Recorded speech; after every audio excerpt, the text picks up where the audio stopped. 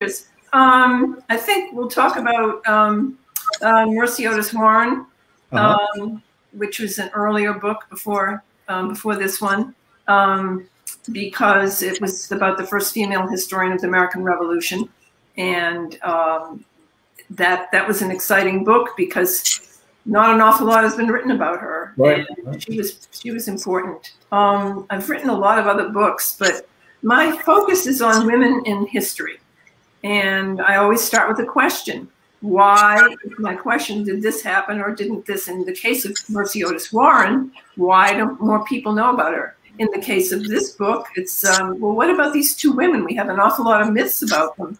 And I'd really like to know the truth. So it always starts with a question and then ends up being that's a perfect jumping off point. Let me welcome people. I'm Wright, the founder of History Camp. I'm outside of Boston, and with me from Virginia is... Hi, I'm Carrie Lund, the director of The Pursuit of History, the nonprofit that brings these History Camp discussions to you every week. Tonight, we are excited to have with us Nancy Rubin Stuart. Nancy is an award-winning writer whose 8 books focus upon women and social history. She is a recipient of fellowships at the MacDowell Colony and at the American Antiquarian Society. She has won a Best Book Award from USA Today and an Author of the Year Award from the American Society of Journalists and Authors. Nancy's journalistic work has appeared in the New York Times, Huffington Post, the New England Quarterly, and National Magazine. She is the executive director of the Cape Cod Writers Center. Tonight we'll be discussing her book, Defiant Brides, the untold story of 2 Revolutionary-era women who married radical men. Thank you so much for joining us, Nancy. Nancy, we're delighted you're here, and I'm going to add just one quick note before we start in with the questions. Folks who are watching tonight and who are passionate about learning more about the Revolutionary War should join us on July 10th for History Camp America. We're going to talk a little bit about that at the end of the program, but it's July 10th, History Camp America. It's an all-day event. We've got lots of great sessions about the Revolutionary War and lots of other aspects of history, historycamp.org. So, Nancy, I think many people have heard something or thought something about Peggy, perhaps something not very charitable, and perhaps know a little bit about Lucy. We're going to go much deeper, but at a starting out point, what would people... what would have been surprising that people perhaps don't know? And it looks like, there we go. Lost Nancy. Hold on, I'm trying to get in touch with her. So, okay. Lee, why don't you tell us more about History Camp? I will. Well, this is the first time this has ever happened, by the way, and we're really excited to have Nancy because it's such an interesting book, 2 interesting ladies. But we'll take this chance to just talk for a couple minutes about History Camp America. So I mentioned that there are several sessions that relate to the Revolutionary War, assuming that people are watching tonight are especially interested in the Revolutionary War. One of those sessions is starts off the day at Buckman Tavern in Lexington Green, a behind-the-scenes tour. We have also... Here we go, Nancy, you're back. Okay. You know, there's a storm somewhere. I don't know. Yeah. Well, so let me tell you. I'm not sure if you heard my question, but it is, many people I think have heard of and perhaps thought something about Peggy. Many people perhaps heard of Lucy. What surprised you in your research when you focused and dug deep, went through original correspondence and so forth? Well, the most exciting thing was finding out who they were. I was so lucky, which is why I did this book, because it's very rare to have late 18th century women correspondence. It's rare. And here were 2 women who had it. So to hear their voices was very exciting. And, I was able to get beyond the myths and find out all the sort of nuance of how they were and why they were and what they thought and what they didn't think. And that was exciting. So that's what really excited me. That's what really thrilled me, and that's what really inspired me to write the book. Well, so let's explore this in detail. Let's start with the backgrounds of each of these ladies, each of whose husband is perhaps better known in history, but both of who were well known in their day. Should we start with Peggy? Sure. Well, Peggy was the privileged daughter of Judge Edward Shippen. He was a prominent person for several generations, the Shippens in Philadelphia and Pennsylvania. And she was born in 1750. She was the youngest of 4 children, and she was Judge Shippen's favorite. She was very pretty. Some said the most beautiful woman in America. She was smart, and even though women were confined, there she is, a portrait of her by John Andre. Even though she was smart, she learned what Philadelphia belles learned: dancing, a little French, drawing, things like that, needlework. Her father also took her in hand and taught her a lot of things about finance and politics. And she was this sweet young thing. At least that's one of the. Certainly, she was 18 when she married Benedict Arnold, so she was certainly a young woman and somewhat innocent. So we want to hear about Lucy again, her background, but just let's question there about age of being married. From your research, how common was it to be married at 18 as a young woman? It's a little young. Most colonial women got married, say 20, 22 generally, but it wasn't unheard of. And both of them were 18. Actually, Peggy was just not quite 18 when she married Benedict Arnold. Lucy was also just barely 18 at the time. But it happened, and it was not uncommon. So tell us about Lucy. Well, Lucy was the daughter, again, 2 privileged women, and she was also privileged. She grew up in Boston. Her father was the provincial secretary for the British government here. And Thomas Flucker was very powerful, and obviously on the British side. Her mother was Hannah Waldo, and the Waldos were heirs to a vast tract of 500,000 acres plus in Maine through a gift of one of the monarchs. And she grew up in a lovely townhouse in Boston, not too far from Summer Street, for those who know it. And she was intelligent. She was, this is the only portrait we have of her, a silhouette, I should say, and this is somewhat later. But she was supposed to have been dark-haired and with flashing black eyes, sort of high-colored, and maybe a little rotund, but you know, voluptuous young woman, and very spirited. So, talk to us a little bit about courtship in that age. We know that Henry Knox was a bookseller, and there's certainly nothing about Knox at that point that would suggest that he would go on to play such a pivotal role. But let's talk a little bit about how the two met and that courtship, and then the same with Peggy and Benedict Arnold. Sure. Henry Knox his father had been a really somewhat well-to-do owner of a ship, but his father died when Henry was 12, and he had to leave Boston Latin School. But he loved learning. So first he briefly apprenticed to a printer, but then he eventually opened a bookstore, and called the New London Bookstore. It was very popular in Boston. John Adams was among many of the people, Nathaniel Greene, and many other names we know now went there. But he was poor, and because he was a tradesman, he was not in the same social class as the Fluckers, that is Lucy's parents, and they just turned their nose up at him. Moreover, a man with great inquisitive powers, he was fascinated with and began to believe as the oppressive acts of the British government heated up, he became more and more convinced that indeed there should be a revolution. And that, of course, was contradictory to what the Fluckers were supported by, and Lucy too, by the British government to live in great wealth.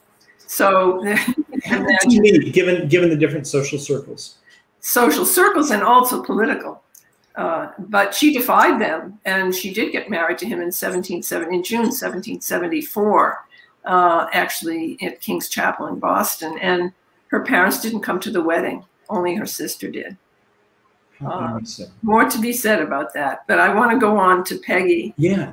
By the time Peggy was, when the British occupied Philadelphia, Peggy enjoyed all the flirtations and all the favors from the British, the handsome British officers. I have to say her father, we still don't know, was he a neutralist? Was he switched back and forth. When the British were in Philadelphia, he courted them and would have them to his house and was friendly with them. When that was over, later he was back with the Patriots. And we know he just wanted to keep his judgeships, which of course he lost off and on for a while in the turmoil that went on at that time. So that all that being said, so Peggy too was 16, 17-year-old, famous famous festival when General Howe was going to leave, Michanza. I mean, I'm not pronouncing it right, but it's Italian. And she participated in it. And that picture that you showed earlier, maybe we can get back to it, is a picture that one of her British officer friends painted of her or sketched of her going to that gala event. So, but Peggy was 17, and Benedict Arnold was at that time still a hero. He had been there's Peggy in this Michanza outfit at the time. And she was supposed to be the most handsome woman in America, according to the British officers. She was China doll gorgeous, blonde hair, blue eyes. Anyway, back to Benedict Arnold was a hero, and he had been injured actually twice. Refused to have his leg amputated, so one leg was shorter than the other from what had happened with his bones. But he had been the eagle of Saratoga. He was He was the hero. He did he was a hero at Freeman Farms. He really was largely responsible for the defeat at Saratoga, although Horatio Gates took the credit. So Washington, to honor him, gave him this job when finally the British left Philadelphia to become the, quotes, commandant of Philadelphia, which is really the peacekeeping governor, because the citizens were in turmoil. I mean, first they were patriots, then they were occupied by the British for 9 months, which changed everything. Then they were back to being patriots and not well-to-do, because the patriots, of course, everything was, money was very tight given all that was going on with financing of the war. Nevertheless, he was a glamorous character. He was a hero. He was the peacekeeper governor, if you will, of Philadelphia. And Peggy met him through a friend at one of the many balls that he gave. And he courted her assiduously. Judge Shippen was no fool. He said, what do I know about this guy? And he contacted some of his friends in Connecticut, where Arnold was from. And he found out a few things that he didn't think Arnold was really. Arnold had been an apothecary and a trader, and he actually traded a lot in the West Indies. But there were a few shady stories about him that really worried Judge Shippen very much, and his wife. Although we don't hear too much about his wife, because in those days, women weren't really allowed to talk too much or express their opinions in public. So, long story short, Peggy insisted, and I just back up for a minute, as a child and thereafter, and there are many accounts of this, if she didn't get her way, she threw tantrums and she refused to eat. She'd go on hunger strikes, she'd get sick and everything else. So they gave in, and she married him in April of 1779. By that time, Arnold was already in trouble because of certain, quotes, irregularities, let's put it that way, shifty business, lots of corruption, all to his own benefit. And he already was not too pleased with the American patriots. Now, we can get into that later if you wish. But anyway, she married him in April of 79. Two myths about Peggy at that point. First is that she was this sweet young thing who was obviously bowled over by him. He was 18 years older than she. He was 36 years of age. And, you know, he had been married before his wife had deceased. He had 3 children by former marriage. And she was madly in love with him. So when he became unhappy with the Americans, he wasn't getting repaid for the money he spent to finance regiments that went up not only to Saratoga, but earlier battles in the Revolution. And he wasn't made a major general. Some younger men were first, and that infuriated him. He had a lot of gripes, and he wasn't an easy person to start with. So anyway, myth 1 is she's this sweet young thing, and she just goes along with him. But he's unhappy, and he's gonna betray the Patriots, and he's gonna get paid for saving America by siding with the British. And he's gonna make a lot of money. So maybe that's what she did as a good wife. The other myth, which pervades today, to this very day, there have been movies, there have been novels, who knows what about this, is that she was this sexual seductress, that during the honeymoon, she was the one who convinced him that because her father, Judge Shippen, was probably on the British side and he was more secure, that Arnold, you know, really should look to the British and forget all this patriot stuff. It really didn't matter. It was a silly idea anyway, to defy the British. That she was the person, the instigator for his treachery. Those are the 2 myths. But well, so let's talk a little bit about what you found through your original research, and I believe you had the benefit of a lot of correspondence, a lot of things that she'd written. Is that correct? Well, with Peggy, that's not exactly so. People wrote letters. They didn't have cell phones. They didn't have computers. They didn't even have typewriters.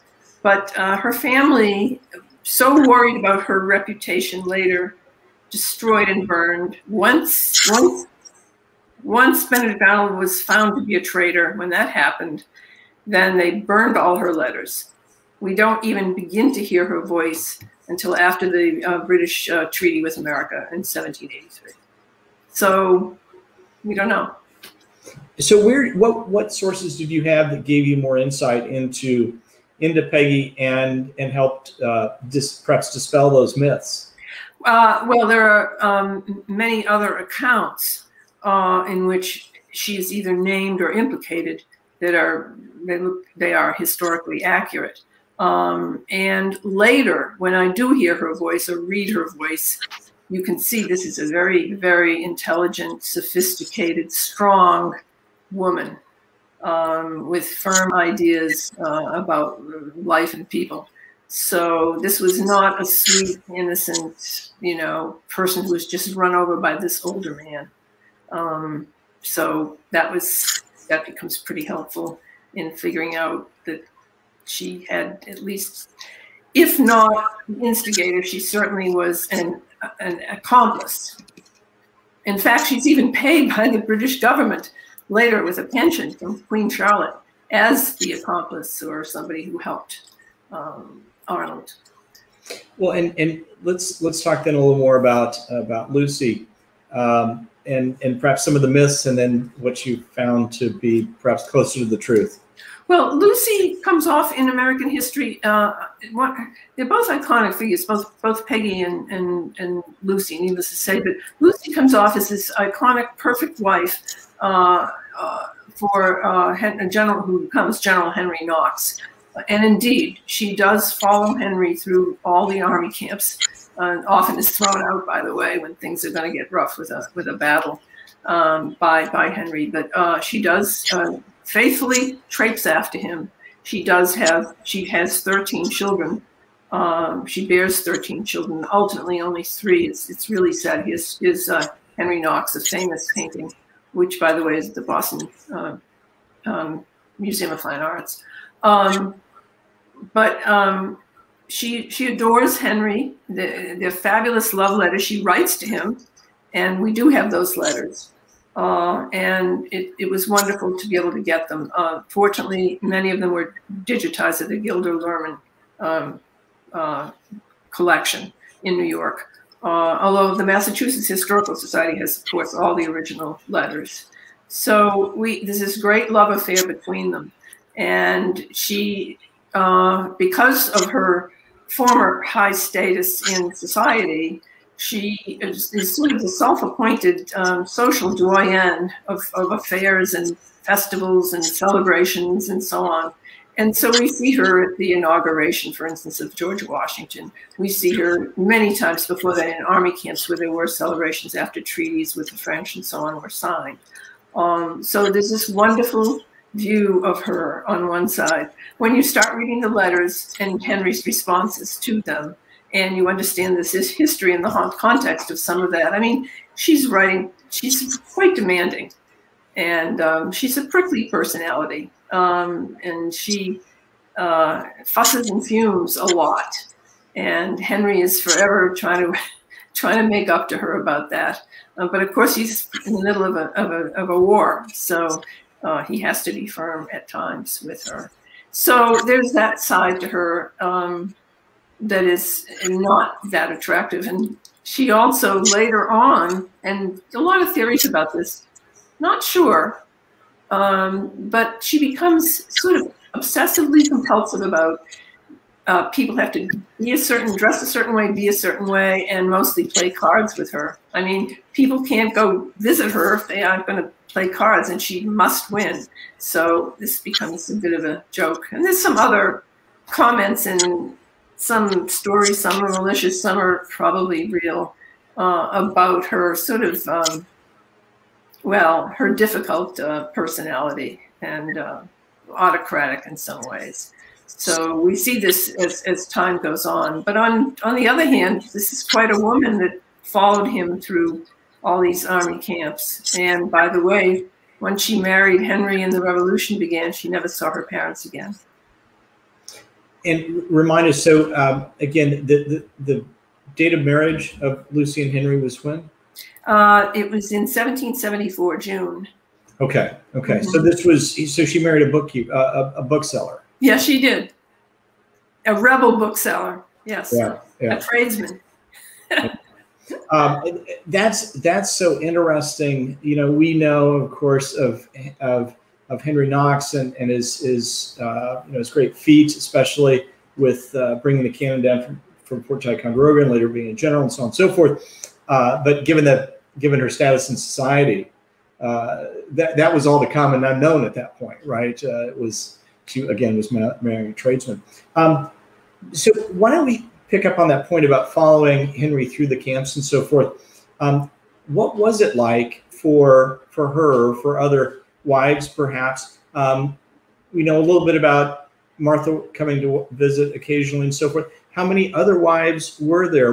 Give us kind of bring that to life. Yes, there were any number of other wives that came. Mostly the wives, of course, of officers. What is not mentioned, of course, are the camp followers, which they did the cooking and the nursing as well as perhaps some sexual favors for some of the soldiers. But I want to talk about the wives that we know about. And there are quite a few of them, including Nathaniel Greene's wife, and who loved to flirt, by the way, with the officers. But Martha came twice. She came in the spring. She did not, and she stayed through. I'm not exactly sure, but she certainly left before the fall and winter. The winter, of course, everything slowed down. Basically, there were no campaigns in the winter because of the weather. But she and she was, very gracious and so on. I don't know a lot about that, but I do know that Lucy did sometimes stay in some pretty miserable situations. One myth is about her at Valley Forge, where she actually goes with Benedict Arnold. This is before when he's still a hero, because he wants to meet with Washington and he wants Congress to give him money. So they go, and Valley Forge, though, in the spring, despite the myth of everybody how terrible it was, which it was earlier, by the spring the wagons and supplies were coming through, and there was plenty to eat, and so she lived there for a while with him. But there are some other situations where it's frightening, although almost always, because by the time Henry is made chief of artillery pretty early because he's so brilliant.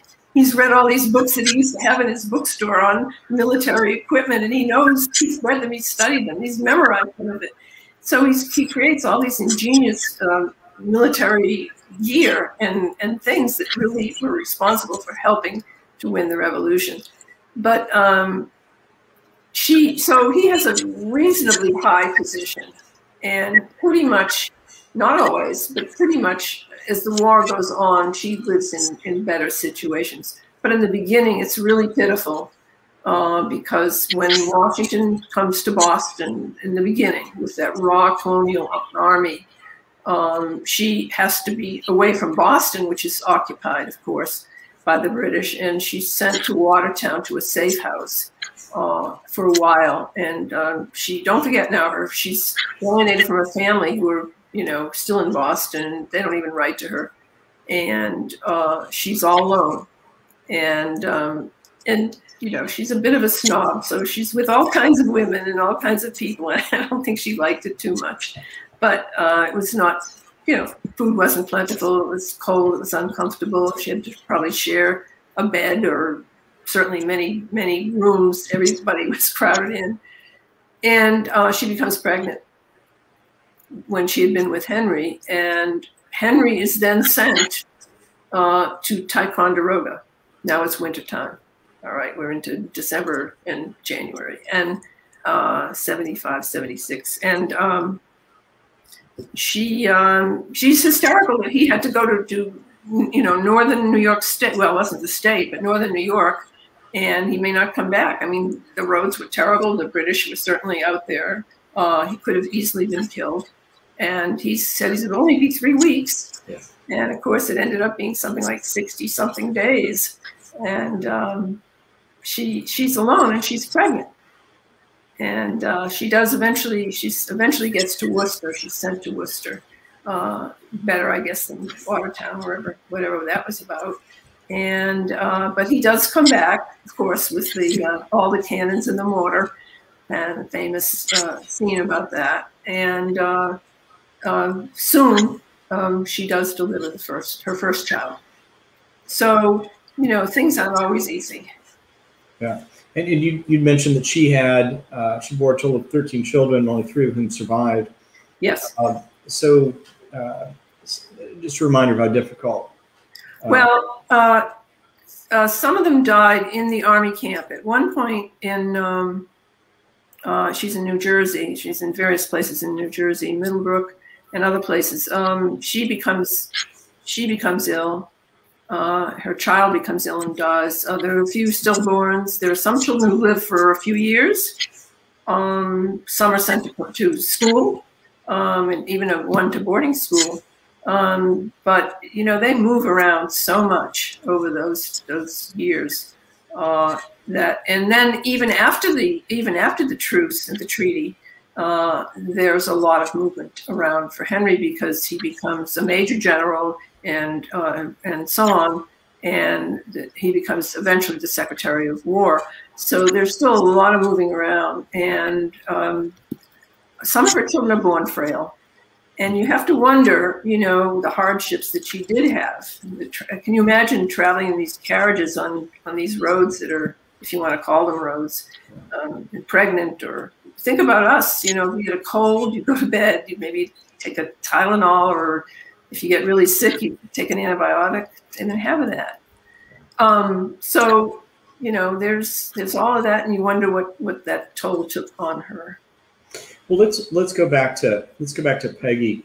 So it sounds like your assessment is that that she did have knowledge of her husband's plans, and that there was that active communication. Am I saying that correctly? Well, it's more than knowledge. Benedict Arnold also had to do a great deal of traveling around. One of the things he was attempting to do, finally, having connected with the British and through spies and so on, connected with John Andre, we'll get to him, I guess, who was his ultimate spy person close to Clinton. But he had to travel around a lot, and Peggy would be the one to deliver messages through her contacts to the British in New York City, British occupied New York City. I mean, it's proven. That's a known fact. And then, well, it wasn't known so much early on until the Supreme Executive Council, when he came back later, found some evidence and found some of her scurrilous comments. I mean, she portrayed herself as this sweet-tempered person externally, but that wasn't really quite the case. So she is finally sent to Arnold in British occupied New York with her infant son. It's this very sad scene where Judge Shippen has to take her from Philadelphia to the shores of the Hudson and watch her sail across to New York City and never see her again, her and his grandchild. Yeah. And talk to us about how she was treated after Arnold defected. Well, at the moment, do you mean at the moment at the Hudson? And as people found out and so forth. Oh, well, when it was found that he had fled to the British on that warship, the Vulture, and the Hudson, Washington had arrived at the home they were living in on the Hudson, and she pretended that she was shocked and she knew nothing about this, and he had betrayed her and he betrayed America, and she had no idea. And her only defense was she went mad. And so she does this thing for 3 days where she's screaming and yelling and pulling her hair out, and they all believe her. Washington and Knox and Lafayette and Hamilton, and the poor thing, they sent her back in the carriage to Philadelphia. On the way back, the citizens are furious. They're quite sure she somehow is involved with it. It's her husband. And, many places won't allow them to stay overnight. And once she's back in Philadelphia, she retreats, into the family circle and her home. But pretty soon there were parades against and rallies and riots about Arnold and burnings of him in effigy, dummies, and about her. And she's protected by her family, but she's terrified to go out and doesn't. And feigns illness and probably was absolutely traumatized at the reaction. So Arnold's old rival, Joseph Reed in Philadelphia, very powerful at the Supreme Executive Council, they dig up these letters from Peggy that show her to be certainly not sympathetic to the American cause and other things. So then they exile her, and Judge Shippen tries his best to get them to plead and say she's young. I mean, by that time she's 22, I think, 21 or 22 years of age, and it won't work. And at that point, she is sent, as I said before, with her father to the shores of the Hudson and then to New York City.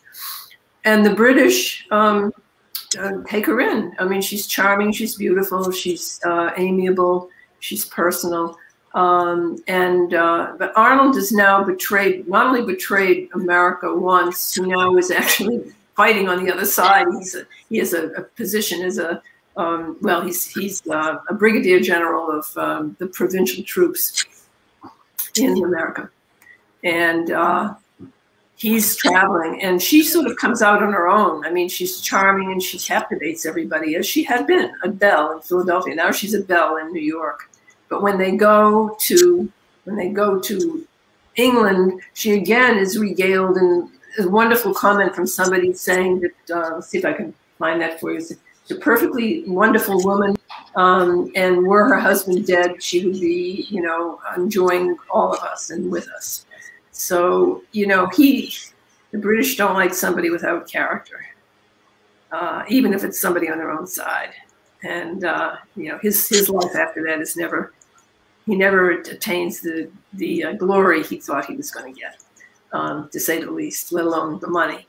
But she is charming, and she seems to be really the one who sort of paves the way for things, whatever happens over the next 20 years, to go on. So she's treated well. And with respect, and as I said earlier, Queen Charlotte gives her a pension. It's quite a large sum for the rest of her life for her aid to Arnold. And it's how more. old was she when she passed away? Pardon me? How old was Peggy when she passed away? It's sad. She's 46. No, yes, she's 44. She dies of probably uterine cancer. Mm. Yeah. But Arnold dies before her. He dies in 1801, and he's left her in debt, which she knew about. And she had been saving her pension, and she'd been investing it in American money through her father, Judge Shippen, and back and forth with all kinds of correspondence about that. And she is determined that she's going to honor his name. And she auctions off their fine house and their furniture and everything else. And she's determined to have her children go to the best schools. And she manages that. It's kind of her dying wish. And she's the one who really ends up being incredibly strong. How interesting. And tell us then about Lucy later in life. Yeah. Well, Lucy had been, her mother had been heir to the Waldo Patent, Patent, 500,000 acres in Maine. And the rest of the family, of course, were entitled to that. But of course, they were Tories. And so most of them, almost everybody went to England. And there's a lot of correspondence that does then go back and forth with Lucy. And Arnold and Henry travels to Maine, and he manages to get, because the land is ceded, I mean, it's not legal. They can't inherit it in England. They've left the country and they disinherited it as American soil citizens, I guess I'm going to say Americans. And so it's sort of there for grabs. And he grabs it. First, he tries to divide some of it up with some of the family members in England, but this wasn't really going to go too well, again, because they're over there. And he eventually gets the entire patent. And eventually, much later, after he's Secretary of War for many years, and they keep moving. They continue to move, and it's really, as I say, this couldn't have been an easy thing, even with help, which they had at that point. So eventually, when he retires, they move to Maine, to Thomaston, Maine, near Penobscot Bay, and they build this mansion, which they call Montpelier, which is, it's got some neoclassical aspects to it. It's a fascinating house. It's quite elegant and quite out of place for Maine, frankly. And he's kind of the gentleman, I won't say farmer, but of course it were farmland and so on. But they live quite aristocratically, have a staff of servants, and they're good to the people in the town. But there's a lot of people on those tracks that have been settlers for years, and there's a lot of ugly stories, unfortunately, about his treatment of some of them, which is a whole other thing. And Lucy is rather autocratic with her demands of the way people have to do things. But they are continually entertaining. I mean, there's something like 100 beds at one point. I don't know. But they entertain or have 10 or 12 people stay over every night. And this is consecutive throughout the entire, up until the winter. So they live quite well. And she has 3 surviving children. The son is sort of a disaster. The 2 daughters are pretty good. And one of the daughters gets married and has grandchildren. And this is delightful for the Knoxes. And they are surrounded by friends. They have a big stable, many things. Then Henry, in 1806, during a dinner, he swallows a chicken bone, and within a few days he dies. The story went later that the chicken bone, went through his system and cut into his intestines, and infection, and he died. And Lucy is beside herself. She is just distraught, and but she does continue to live on until 1824, And her children, her daughter, her two daughters, somewhat of a comfort to her. But, you know, they can't afford this huge house, and it does fall into disrepair. Eventually, it's torn down. But much more in the 20, or I don't know, in the somewhere in the 20th century, late 20th century, it was, they found the plans and they've rebuilt it, and it's wonderful. And I really urge anybody who's watching to go there and tour it. It's fantastic to see it. Well, I was just going to say that that house is open to visit. I didn't realize it was not the original house. No, but it looks it. It looks like it.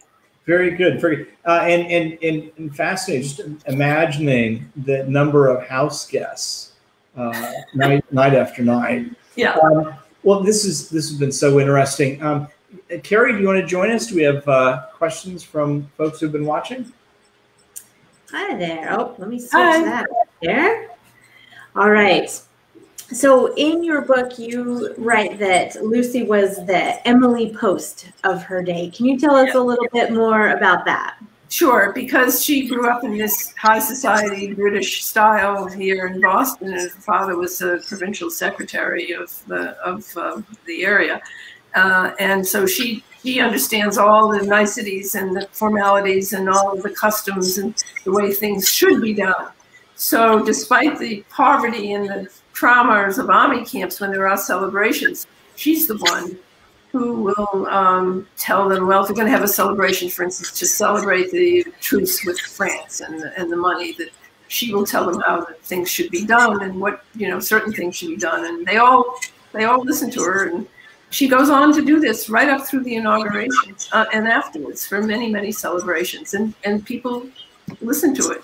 So she is kind of the Emily Post, or the Miss Manners of her day. All right, wonderful.